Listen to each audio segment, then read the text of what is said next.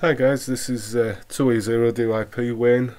Just thought I'd do a very quick basic video on setting up your MD380 TYT radio, DMR radio.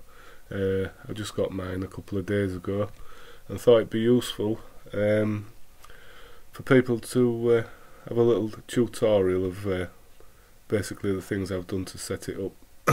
So this is specific to GB7WI, our local repeater in Hull, but it's only the the code plug which is specific.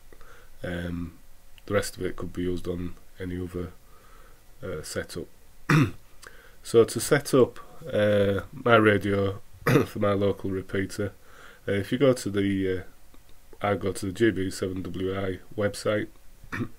At the bottom you'll find TYT code plug. You'll need that to update your radio with all the channels and talk groups and things like that. So you download that, and then you would open up the programming software, which I'll show you where I got that from. Go to general settings, put in your radio name, which is your call sign, and put in your DMR ID, which you need to get. This takes 1 to 2 days to come through on an email. Once you put in your ID and your call sign, then you can just click on write data to radio.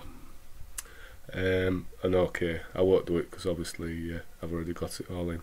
So that's all your code plugs up on your radio. You can close that down.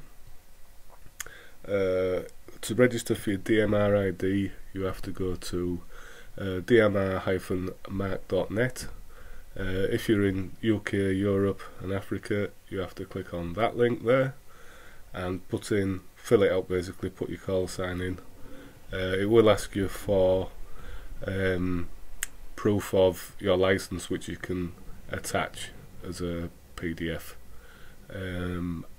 So the next part would be to go to this link here, which is the tools, which has lots of extra features for your radio. I've used the beta version, so you click and download that.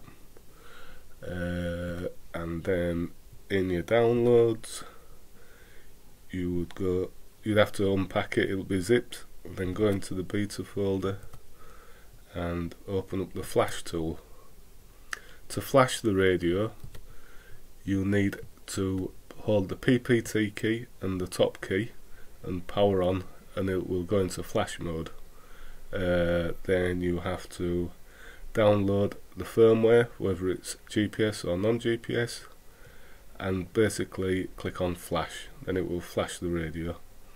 To download the user database, which gives you all the call signs and all the information of the operators, you have to go to download update, depending on your internet connection how quick it works.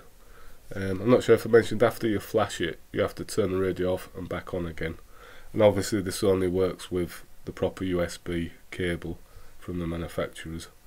And it's as simple as flash once you've downloaded, and it will put all the user databases, the database on with all the information that shows up on the screen. And that's basically, in a nutshell, that's how you do it. If you look on the flashing website, which is this one, it gives you all the different things that you can do with the tools, and obviously there's a video there as well, which gets you through it. But I just thought it'd be a quick video to show you guys how to set it up from scratch. Hope it's been helpful.